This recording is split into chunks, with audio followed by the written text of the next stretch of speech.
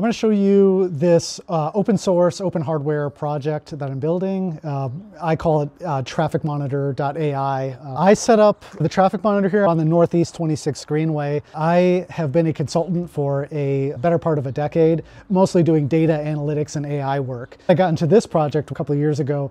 A lot of folks were really looking to measure the impact of programs they were doing and also kind of really argue against a lot of the sparse data that was out there that was only really provided by some municipalities. I want to democratize that power of AI, to get into the hands of the people. The way it works is that we have a small computing device, a Raspberry Pi, and a camera in there. So we use some object detection software. So it watches an object as it goes through the field of view in the camera, and it uses a machine learning model in the back end to say whether or not it's a car, a person, a bike, a dog, a cat. You can really, the sky's the limit on that. We use nothing but local processing, so everything happens in the device. So nothing goes to a cloud. Why we're looking to count. No one is getting a holistic picture of the roadway. Holistic roadway to me is from the sidewalk on one side to the sidewalk on the other side. That's my term for holistic. It's actually the whole view of everyone using the roadway. I want to drive a social change in our world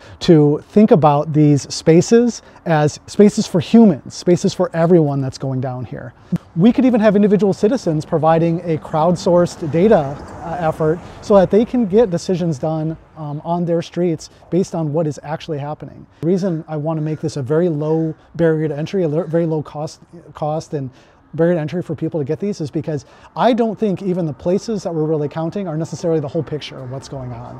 I want real data to make that easier. So I'm providing a tool that we can really use to try to get that story across. I want everyone to see the power of what we can do with a very low price point, with the tech that's available today, that's out in the world for anyone to grab. When someone from a municipality is like, oh, we're not going to tackle that problem because there aren't enough people walking, there aren't enough people biking, I'm like, that can't be true. Like, there's a lot of human activity here that's not impacting the decisions that we're making, and it's a real shame. So I kind of want to change that equation.